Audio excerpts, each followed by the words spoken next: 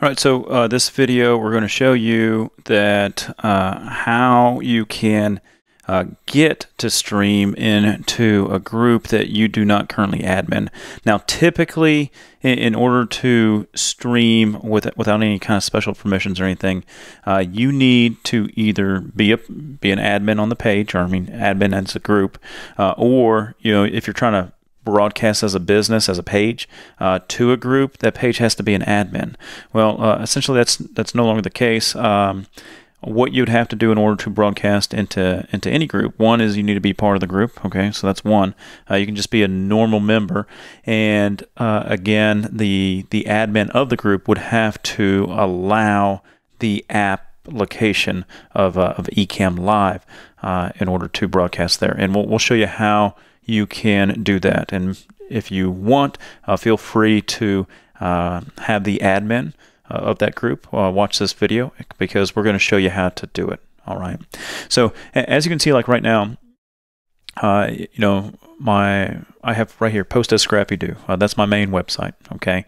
I have only one Facebook group that's on here, and that is because that page is an admin of this group that I have right here. All right. Now let's go back to my individual here. So I want to post as myself, and now I'm able to post to other things. I have these groups right here: the Final Cut Pro. I have the Let's Learn Cricut and the Shortcuts Lot 4 Scrappy Do Classroom. All of those are my own that I admin, but the Ecamm Live community and the beta, those are the ones that I do, I'm not the admin to, but the admin of those groups allows you to utilize the software. All right, so I can go ahead and demonstrate this real quick here. So I can show you here that in the Ecamm Live beta, right here, you can see that I'm just a normal member, but they have the admins are here, and it's because of these admins they did allow the Ecamm app to function in the group. All right, so let's go ahead and show you how that would work. So over here, I have not set this up for the Ecamm Live app to function for anybody that's in my group that has Ecamm Live to be able to use. Okay, so right over here where the More button, you click on the More button. You go down here where it says Edit Group Settings, and now we're able to go ahead and scroll down to this where it says Apps. All right, where it says Add Apps.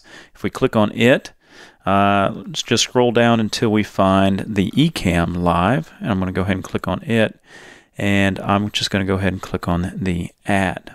Okay, so click on the Add there.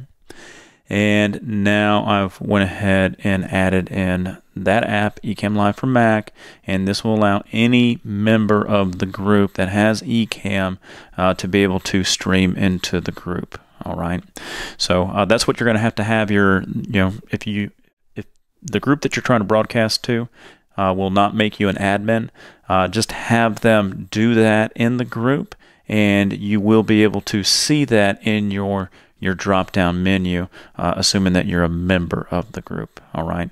So if I were to invite you guys to the Shortcuts Lot 4 Scrappy Do Classroom, and you were to accept the invite, and you're now a member, and you have Ecamm Live, you would now be able to stream to the group without any kind of special permissions or me allowing you to be an admin of the group for a day, for example. All right.